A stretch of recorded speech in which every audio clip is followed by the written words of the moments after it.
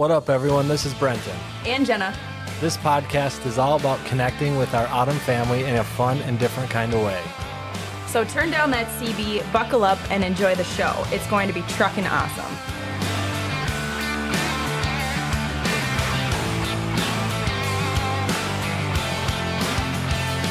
Welcome, everybody, to the Autumn Transport Podcast. My name is Brenton, and today we have a great conversation lined up for you. We have a couple of our safety experts here at Autumn. Chris and Char are going to be talking to us this week about Operation Brake Safety or Operation Air Brake. And I also have Jenna with me. As always, Jenna, how you doing? As always, doing good. You are always doing good. Happy that it's Friday. Yeah, absolutely. Any plans for the weekend? Yeah, we're going to try a water park again. Nice and hot this weekend. So we'll go cool down and let the kids run around a little bit. Well, Sebastian doesn't run, but Everly can run. Yeah, I saw that it's supposed to be possibly record highs tomorrow in the low 90s, 91 possibly. Yeah, they said the heat index is supposed to be 100 or higher. Yeah, we're going to go early, so hopefully it'll be perfect in the morning. So, yeah, how about you? I'm sure it'll be great. No plans. Nice. For the first time in a while, I've been doing a lot of traveling to campsites and cabins and things like that. What you do in Minnesota in the summer, right? You go to somebody's cabin, you say "ope" and "boat" and a lot of other funny things in Minnesota. Have a casserole when it's cold. Don't think I'll be doing that this weekend, but just taking things easy. Oh, yeah, you betcha. Oh, yeah, you betcha. Well, I wanted to bring you, Chris and Char, in to talk to us today about a couple things. Like I mentioned before, we do have something coming up next week in the industry. The CVSA has another brake check week for us. So we'll dig into that a little bit and share some things that our drivers need to be heads up on in terms of that coming up. But also wanted to hear from you guys. You were gone last week for a few days up in Brainerd, Minnesota at the Minnesota Trucking Association annual conference. And I wanted to just hear from you what you guys learned, what that was like, maybe your experience up there, and kind of center our conversation around that. Yeah. So I'll get started here. So this year's theme... Chris, wait a second. You've been on the podcast before. Yeah. Char has not. Okay. You want her to go first? Well, Char, why don't you give us an introduction for the guys listening, just who you are and how you got into safety and your relationship with Senty Transportation Services. Hey, it's fun to be here.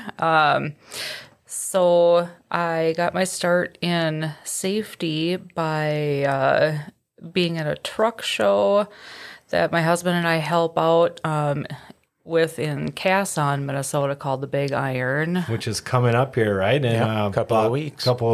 And just remember, this can't be bleep. I got the job. My kids listen to this podcast, Char, so keep it PG.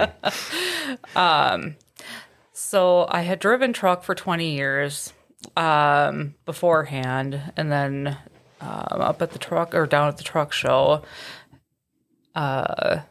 I ended up falling into a position working for Chris here at Senty Transportation Services. So I'm kind of new to the whole safety world. It's been probably 11 months now. So it's been really fun, challenging, but super rewarding. And I'm learning so many things. And Autumn has definitely been a big help with that. And everybody here is just fantastic. So yeah, and then as far as the annual conference, that was an experience. My first time there, so that was pretty fun.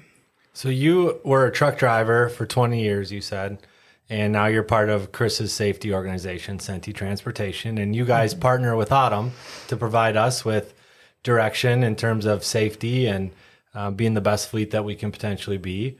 Char, I think you probably also have the market cornered in the office on fingernails and changing color and things like that, right? Am I wrong, Jenna? You're not wrong. Yeah. So you've added a spark of color as well as bringing your experience and knowledge in the safety industry. So Chris, why did you poach Char to come work for you? So we've actually known each other. We worked together at a company called MME, where I was the safety manager. So we got to work together. I saw her safety record, how she treated customers, how she interacted with drivers. And then, as she said, we went to the truck show together for many years. She actually started working the truck show 2-3 years ago, something like that. Something like that, yeah. So, yes, last year she was working the T-shirt booth, and I had my booth across, and we were at the truck pull, and I had been looking for help, but not really pushing it. But I said, hey, you want a job? And she called me on that Monday and said, were you serious? And, yeah, I need help. So knowing her reputation was a big part of that, because I expect certain things out of my employees, that drivers, customers, people come first. And that's the way I want my customers treated. And I'm looking for honesty and dependability. Mm-hmm. So she fit the bill on all of them. So it's been a great time. It's been a good hire for us. And yeah. Well, you mentioned the Big Iron Truck Show coming up. Jenna, I don't know if you knew this, but my dad is a truck driver. And he has a truck that's going to be down at the Big Iron. Some of you may have seen it. Some of our listeners may have seen this truck. We put it on I snuck it onto our Instagram page. It's a white Peterbilt, and he's super excited to get down there and show it off. And so if anybody's there, stop by. His name is Craig, and he'll be happy to show you his truck. Chris, you've met him down there. Well, and that was I don't know, it was an interesting part, because I actually knew your dad before I knew you, but I didn't know he was your dad. Right. Because I don't know names, I know trucks. Yep. And you're like, yeah, this was a truck he had. I'm like, oh yeah, I've known the guy for years. Yeah, like, he had that pretty cool Hendrickson that he brought down there for a couple times. The green Hendrickson, did you see that one, Char? I do remember that, yeah. Yep. Yeah, so when I started here, you're like, oh yeah, my dad does this show, and here's his truck. I'm like, that's your dad? I'm like, yeah, I know him.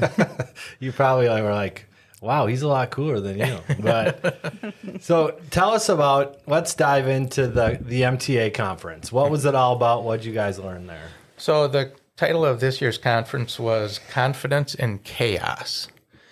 And it dealt a lot with succession of companies. If it's a family business, what's the handoff line? How to succeed. So they did, why did companies fail? Why do some succeed? And then a lot of the speakers were talking about how do you innovate, and how do you become successful when there is chaos, whether it be in your company, in the freight or trucking industry, basically in anything. How do you become successful and grow when there is chaos? Well, that's synonymous with trucking, it seems like, isn't it? Chaos. Yeah. Trucking and chaos just can go together. Oh, Yeah. for sure. Some days you walk out of here with your head spinning, like, what in the world happened? Yeah, when I do a value-driven driving seminar, we talk about how fast priorities change because of how fast trucking changes.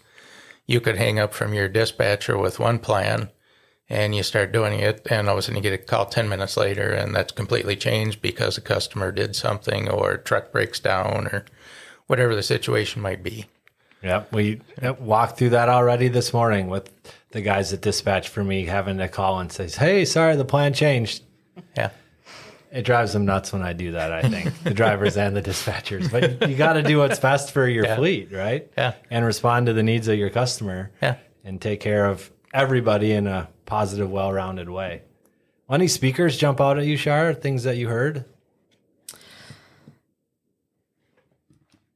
You got a lot of notes, so somebody must have been saying something good. The morning session speaker was Stephen Shapiro with the Invisible Solutions Institute, and that was kind of an interesting guy. So the topic was innovation in a time of chaos. So he was more about asking better questions to solve problems. So I think Chris has a pretty good example. Yeah, so one of the things he said is when we're looking to set a goal or looking to have a task that we want to do, are we asking the right questions? And the line that stuck out for me was, we always have the answers, but we don't necessarily have the right questions. So the example he used was, we want more customers.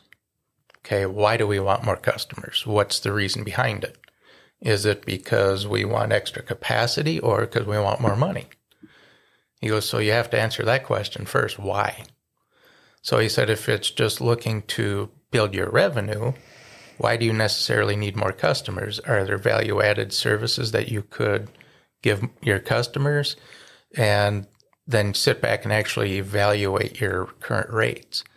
Are these rates that are 5 years old and things have changed so much? So actually evaluate your current rates and look for other solutions other than just adding customers for the sake of adding customers, if it's for revenue. Mm-hmm. So that was an interesting way to think about it. It's like, okay, are we asking ourselves the proper questions? Yeah. You get a lot of questions in recruiting, Jenna. So many questions. Are potential drivers out there asking the right questions? Oh, they're asking the right questions. Yeah. They're asking all the questions. But that's how I learn. Yeah. I'll find out for you. Yeah. And I just admit that I don't know, and it's fine.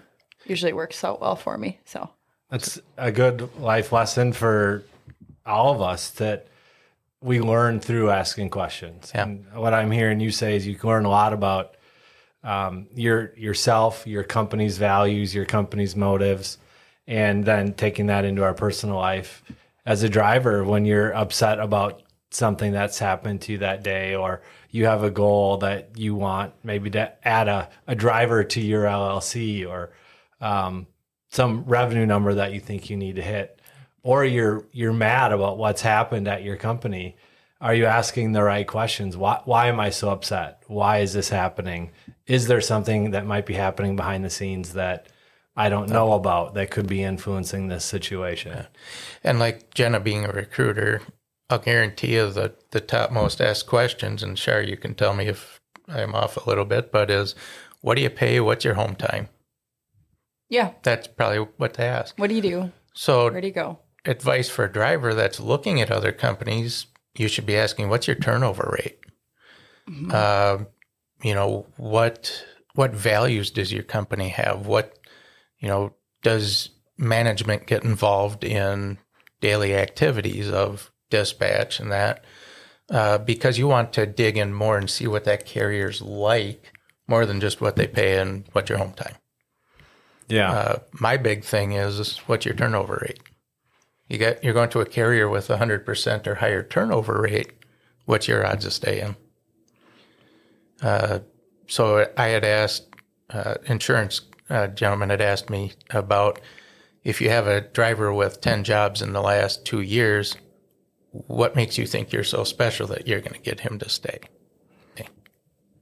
Well, it's so easy to chase the dollar because we're motivated by money. We need money, right? So money is important. We want our drivers to be able to maximize and make as much money as they can. Mm-hmm. But it seems like in trucking, and I've been here 10 years, Jenny, you've been here a couple, but I guarantee you've probably already seen it, where a guy who's doing great, he may be one of our top earners, all of a sudden decides, well, I think I can make more somewhere else. And you said an interesting thing, Jenna, about the number of drivers. You told us at a stand-up meeting recently that we have on our fleet right now that are referrals or people who have come back to Autumn. Yeah.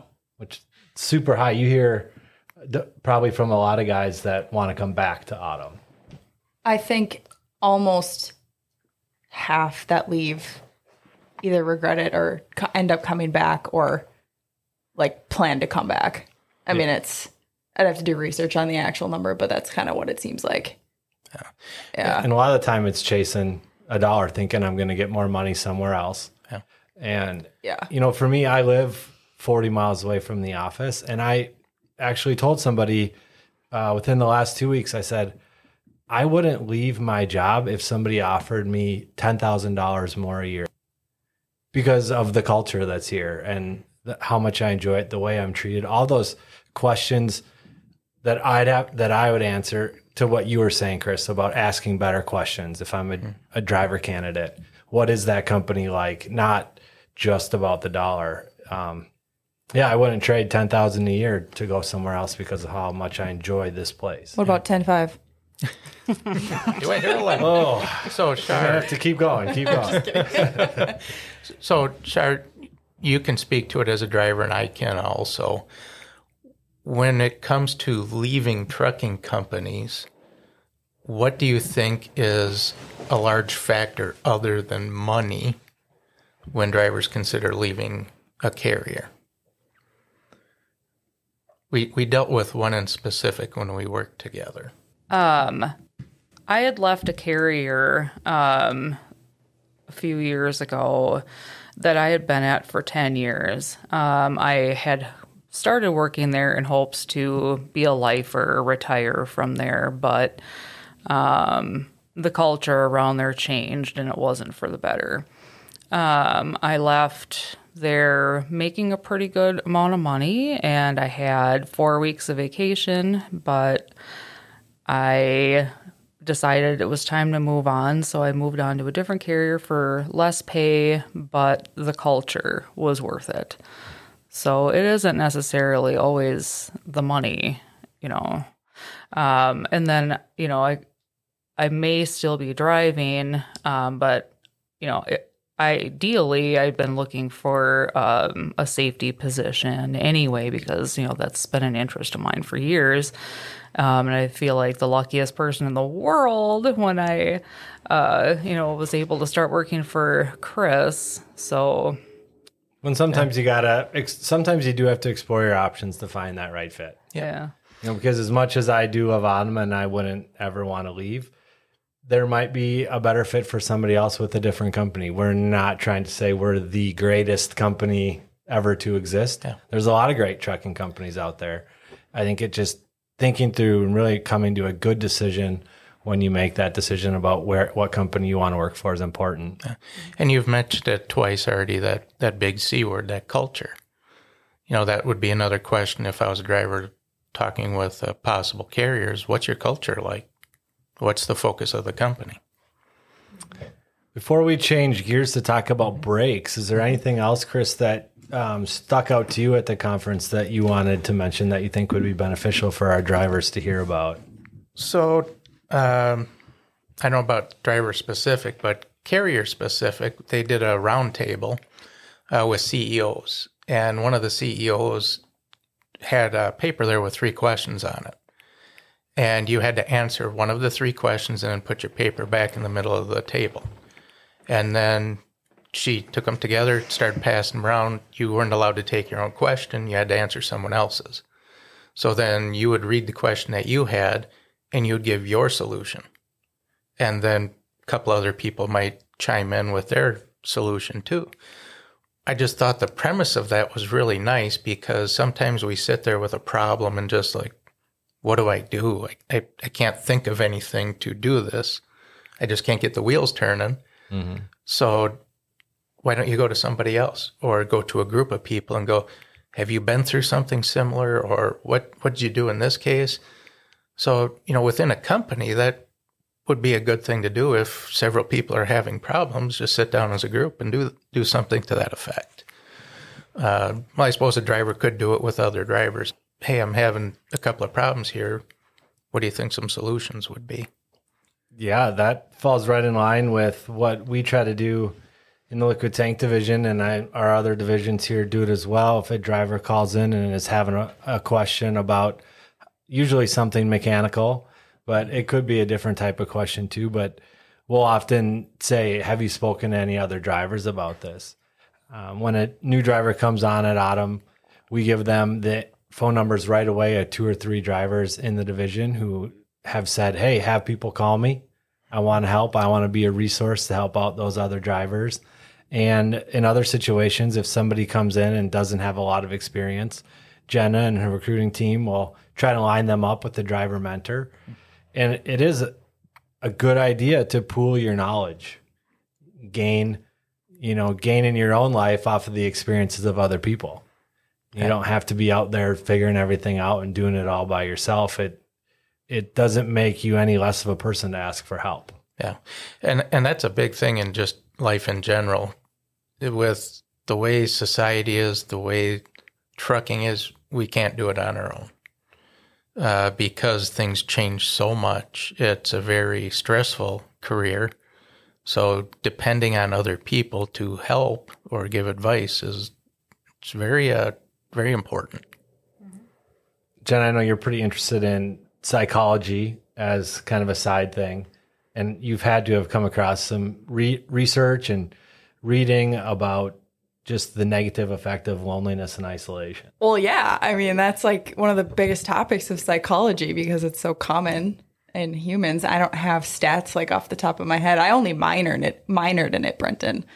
It wasn't my major. Wow. So I do know that if somebody's real bad in prison, what do they do with them? They put them in isolation, right? And that is like a real big punishment because you're stuck all by yourself. And we think a lot of trucking is you're kind of in an isolation chamber. You're stuck in that cab all by yourself. You don't have somebody to talk to during the day, necessarily have fun with. And things have changed. It used to be the CBs, right? And guys would be on the CB all day long, talking to other drivers as they went by and just doing, whatever guys talk and gals talk about on the CB. And now I think there's a lot more people that are just stuck listening to the radio or a podcast and driving by themselves all day without that interaction. Yeah. And when you feel lonely like that, unfortunately, we become our own worst enemy because we're in our own head and we can make some of these smallest things into large things, or we can become down on ourselves because we are our own worst enemy. So we have to be very careful about what we're thinking about and what we're doing during that time. Yeah, the mind typically goes to a dark place when we're by ourselves. It takes a lot more energy to encourage yourself and to bring positive thoughts and positive emotions to the forefront. Typically, we start thinking about something negative and it spirals and gets blown out of proportion and becomes even more and more negative. I think the worst thing that happened growing up would be if me and my siblings were naughty during the day and my mom told my dad that at some point, and then I knew he had the next 7 hours of day driving around the city to think about it with all of the traffic and the hassle of trucking. We learned pretty quick that when the truck was turning down the road after a long day, we should probably go to the woods for a few hours. Give Dad a chance to get out and relax before he got out and talked to us. Yeah. Well, we have something coming up here next week. August 20th through the 26th is the CVSA air brake inspections. And it was interesting to see some of the stats from Safety Brake Day earlier this year. On April 19th, there was almost 7,000 commercial motor vehicles inspected in Canada, Mexico, and the United States. And almost 12% of those vehicles that were inspected were found with some major brake issues. And so with, Jenna, how many drivers do we have now? 133? 132? 132. So with 132 owner-operators at Autumn out there on the roads and other people who are listening to this podcast, let's talk about brakes. Yeah, so even not when you're dealing specifically with Brake Safety Week or the inspection blitz, brakes, tires, and lights are the top 3 out-of-service violations, with brakes usually leading that. Brakes, tires, and lights. Yep, are the top 3 violations, with brakes tending to lead that with out-of-service ratios. Which makes sense because you got to think those are the things. Your lights are on a large majority of the time, so the longer they're on, the more likely things can happen.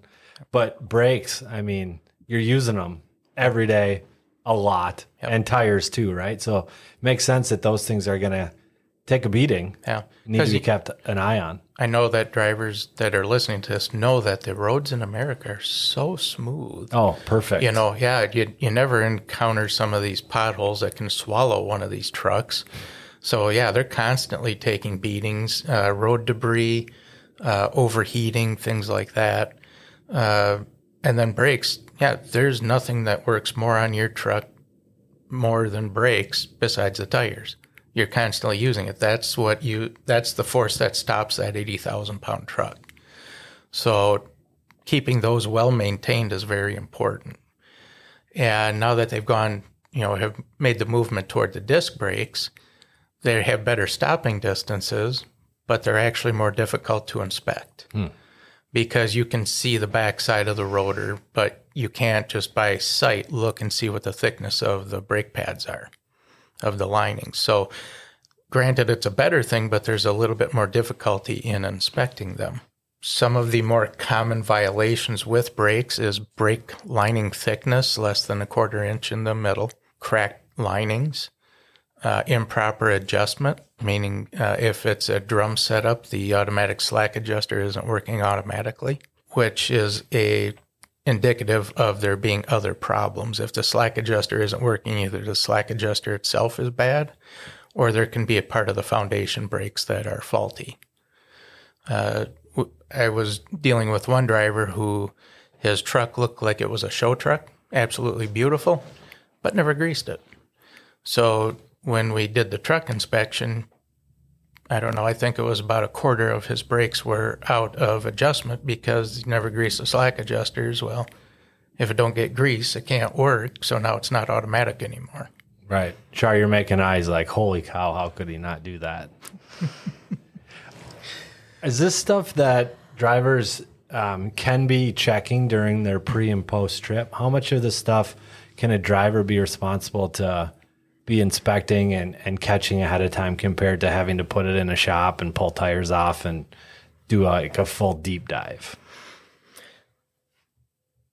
So with inspecting with your pre and post trip, drum brakes especially are fully visible.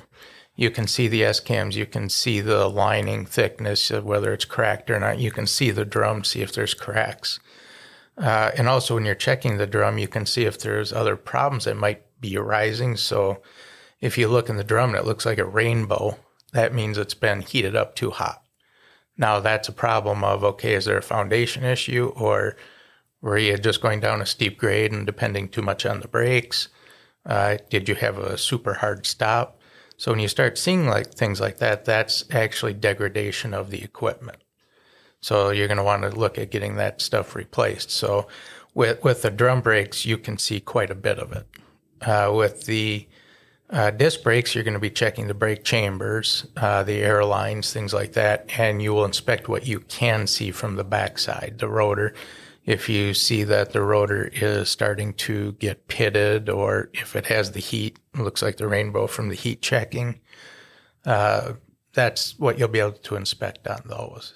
And the inspections that are happening out on the road that the commercial motor vehicle folks are taking a look at, they're not going to be doing anything that a driver couldn't have seen. They're not going to be seeing things that a driver couldn't have seen also. Correct. They don't have special tools that they're catching violations with that a driver couldn't have known about ahead of time. Visually, you are correct. But there are special tools that they have. In fact, me and Char learned about one of them at one of the safety council meetings. Is they have dynamic brake checking now. It's a little trailer that they tow behind, and when they set it up at a location they're going to do inspections, they test the performance of your brakes. So it's actually checking how effective a wheel end is at braking. So the instance that they had when we learned about it was that when they did the level 1 inspection, everything visually and everything measured out, it was all correct. It was all good. Whereas before, under that circumstances, clean level 1 and away you go. But when they put it on this brake performance testing, one of them actually read well below where it should be. Come to find out that there was a wasp nest in the line. So mechanically it was okay, but the air pressure going to that segment was reduced compared to the others. So it was still functioning, but not to the standard that it should be.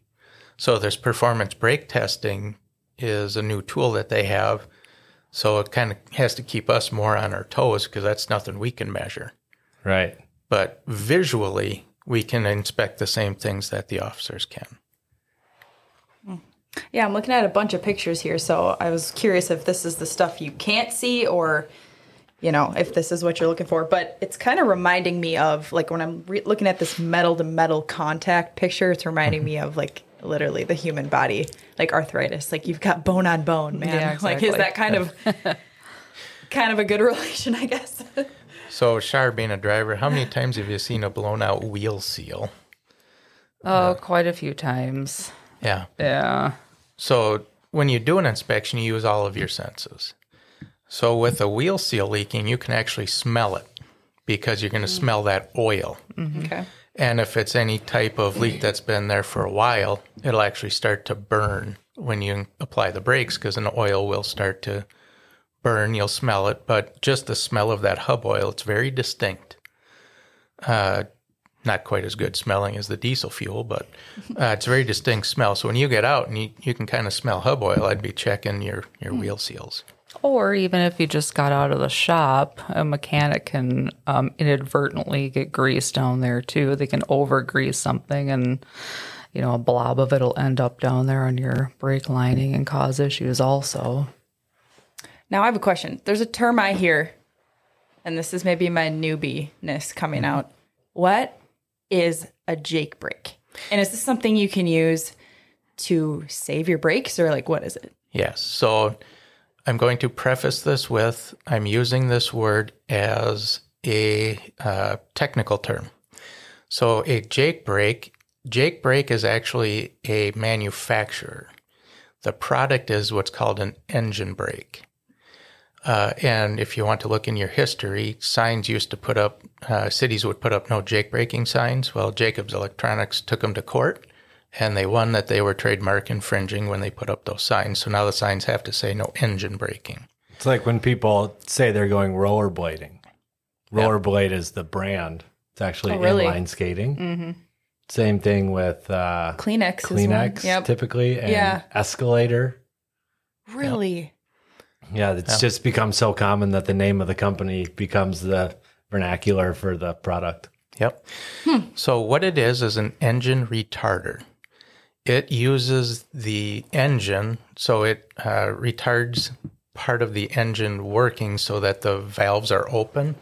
So it uses the power of that compression to slow the vehicle down. And that is especially good when you're mountain driving. So you're going down a mountain, you don't want to be constantly holding your brakes because it's going to heat them up, and then they're going to have what's called brake fade, and you're not going to stop. So using one of these... Then you're going to go up one of those long, steep runways to slow down. Yep. The ski launch you don't want to be on. That's right. I saw one picture of one the other day. The guy got to the top of it, one of those, and he goes, well, I guess he won. But when you're going down, using the engine's own power to slow it down saves you having to use the brakes. So will it always do that? You might have to do an occasional stab brake, which is a hard brake to slow it down, and then it'll regain its, what it's doing. But it's used as a brake saver and something that it's actually safety when you're going down a mountainside. Interesting. It makes it is a cool sound. I've always loved the sound. A straight pipe, get a 6-inch straight pipe in a tunnel. Oh, I love doing that. It's a great sound. Yeah.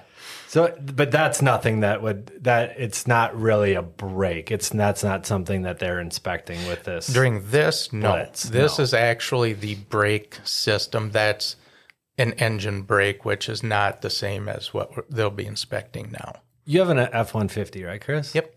Do you have the option to put it into tow mode? Mm-hmm. And that's essentially doing kind of like a Jake brake, isn't it? Yeah, it'll kind of feel your engine help the braking of the whatever you're pulling with your pickup. And they actually have those in pickups now, actual engine brakes or exhaust brakes, because they can do it via exhaust too. Make it so that the exhaust is restricted, so then the motor's going, making that sweet sound. Yeah. You got to make sure you know exactly what kind of engine you have, though. Otherwise, you might get the wrong parts for it. Uh-oh. That's funny. That's funny, Jenna. We'll save that for another podcast when we talk about changing your oil. All right. So, Chris, what's the message from your company to the other companies that you advise and to the drivers of Autumn as we head into Brake Safety Week? I sound like a broken drum, but your pre and post trip inspections are I see what you did vital. there. A broken drum instead of a broken record. Very good. Yep. Or a broken rotor. It's the number one thing you can do to help prevent these violations is doing proper inspections. So when I drove, I would do my inspection and then get driving. But what I would do is I'd want to take more time and do a little more thorough inspection. So there might be a time where I'm being unloaded or loaded. So then I'm going to take the opportunity and open the hood and start inspecting brakes, walk around, actually get down on one knee and look under the trailer for these types of violations. Because the more you do that, you're going to catch stuff at the beginning, not after it's all been, I don't know what's the word I'm looking for, but it's going to be a much higher cost to replace this stuff. So in that picture that you saw, Jenna, where that's the leaking wheel seal, which is the second picture down, does that look like it's been doing it for a while? Yeah. Yeah. So now, if they can't clean those shoes and the linings, now you have to replace them. Right. So if you catch a wheel seal leaking early enough, you just replace the wheel seal and clean up the leak. But if it's doing it for quite a long time, you end up with it in the brake drum and contaminating your linings. And if you look at the function of a brake, it works on friction. Friction is what stops the vehicle. So if you have oil in there, you don't have any friction to stop the vehicle. So they will say that has reduced the effectiveness of the lining. The other thing that drivers have to be aware of is that one violation can lead to multiple violations in CSA. So you have a leaking wheel seal. Well, did it get into the drums, into the linings? Now you've got contaminated brake linings with grease or oil. Now you've got a wheel end out of service. Once you get more than 20% of wheel ends out of service, the whole vehicle's out of service. So with a 5-axle vehicle, you're allowed one wheel end out of service. Once you hit the second one, the whole vehicle's out of service. So catching these things early can help prevent you spending a lot more money and less downtime due to having to have additional repairs. Right. I mean, are we talking a quick fix versus a couple days potentially if there's, more issues? Yeah, you're looking at, and I'm pulling numbers out here because there's so many varied costs throughout the country. You could be looking at $150 wheel seal versus a $900 brake job. Right. Yeah. So not to mention downtime due to the availability of parts. Yeah. Because brake parts are an ongoing issue for the last few years, especially where guys are down and maybe they can get a rotor and they can't get pads or they can't get a hub. And then the guy sits for a week waiting for that part. So that'll cost him more money too and lost revenue. Yeah. And then having to either give up a load and, with dispatch, if you go down while you're in the middle of a load, now we'll look at recovering the load depending on the time frame. So, yeah, it turns into a nightmare. Whereas if we're doing our proper inspections and doing this, then we can catch these problems early enough.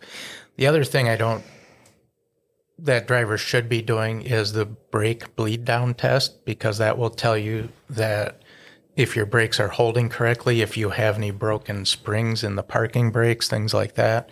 So you build the vehicle up to pressure, you turn the key on, you release both brakes, and then you start pumping them down until 1, the buzzer comes on, and then 2, that the valves pop out.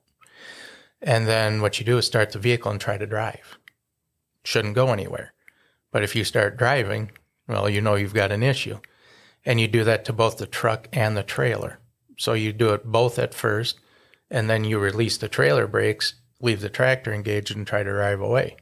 If it starts driving, you've got broken springs. And then vice versa, you release the tractor and leave the trailer on, and if it starts driving away, you've got the broken springs. So if a guy has a question on how to do this bleed down test, can they give you a buzz here and absolutely you can talk them through it? Anyone listening to this podcast is welcome to call me. My cell phone number is 952-250-6830. No fear. I may have to edit that out, No Chris, and we'll fear. see how the calls go. No, Char, you typically send out a weekly safety message to our drivers, just kind of updating them on how we're looking for CSA points, some tips on things to be focused on. We've all been referencing this Brake Safety Week tip sheet. Is this something? Can you attach this out and send it out to the fleet? Yeah, we'll get that sent out to you guys. Yes, definitely. It's also on the CVSA website. So if drivers want to go onto the website, there's a whole bunch of links where they can read about brake checks in the past. They can read reports on how many vehicles have been put out of service. There's a nice little brochure on there to talk about what will happen during an inspection, what things are being looked for. And then this document that Char will get sent out, that's also on there too. So well, lots of ways to get this information out to you guys. Char and Chris are references to you. Give us a call if you have any questions about your brakes, what you need to get looked at. If you want to talk about a Jake brake, Jenna is now an expert. So you can call recruiting and she'll talk to you all about that. And do you guys have anything else that you wanted to mention? Chris, Char, Jenna? I don't want this noise you're going to hear is me knocking on wood, because we went through the safety blitz with one clean inspection and no violations. Mm-hmm. So our drivers are doing an awesome job in getting these vehicles in good shape mechanically. And I just want to say thank you for that. Yeah, I think it's an awesome thing to always be prepared. I mean, you know this is coming up, so it's kind of a little bit of an advantage to know about that. I was reading through this article. One quick note: they did an unannounced brake check day back in April too. So we just recently had Minnesota participate in like the speed check, and I think they started a day early on us here too. So I mean, It's always a good thing to always be prepared, but great when we have focuses like this too. Yeah. Because we can all use good reminders, because we forget things. Yeah. So just these nice reminders, reading through as refreshers, it's always a good thing. Yeah, I have to say I learn a lot from Char's messages. So maybe you're more of you can explain things better when you write it out kind of person, and that's totally okay. But I learn a lot from what you send. So please continue to do that. All right. I think I'd like to wrap us up by going back to and kind of tying our two topics together, the MTA conference and the Brake Safety Week. And the thing that Chris mentioned at the very beginning was asking better questions and understanding whys. And we had you guys in here to talk about brake safety, not just because we only care about having a good CSA score. Obviously, that's important. Obviously, we want our autumn drivers to be able to go into a level 1 inspection and pass it and have everything on the truck looking good. But the why behind that isn't just the CSA score. It isn't just to avoid Chris or Char calling you to ask you why you had a violation. We're talking about people's lives here with brakes. We're talking about 80,000-pound vehicles going down the road at high speeds. And if your brakes... And that's why they're doing this blitz and this check also, because with the amount of heavy vehicles, big commercial motor vehicles out there, the chance of loss of life is higher. Yep. Getting hit by a truck can be devastating, not only for the person hit, but for the person driving that truck. And so the why behind this really is to protect life and to make sure that not only do you get your load delivered and get home safe to your family, but everybody else does too. And that's actually part of our road trip, our road test here at Autumn, is when we do the pre-trip inspection portion of it, we ask them the 2 reasons why you do a pre-trip inspection. And we focus on the safety of people. Not only those around you, but the driver also. The driver could be in the middle of nowhere, and if parts start falling off the truck or something breaks, their life is in danger too. So not only do we preach about the motoring public, but the driver themselves too. Well, thank you guys both for joining us today on the Autumn Transport Podcast. We'll have this safety tip sheet also linked in the link tree on our Instagram account. So anybody else that's listening that might not get an email from Char, you can find it on our Instagram account, which is @AutumnTransport. We're also on Facebook and we're on YouTube, all under @AutumnTransport. So make sure you guys go ahead, check those things out, subscribe to the podcast, give us a like, and share it with anyone you think would benefit from this. Have a great day.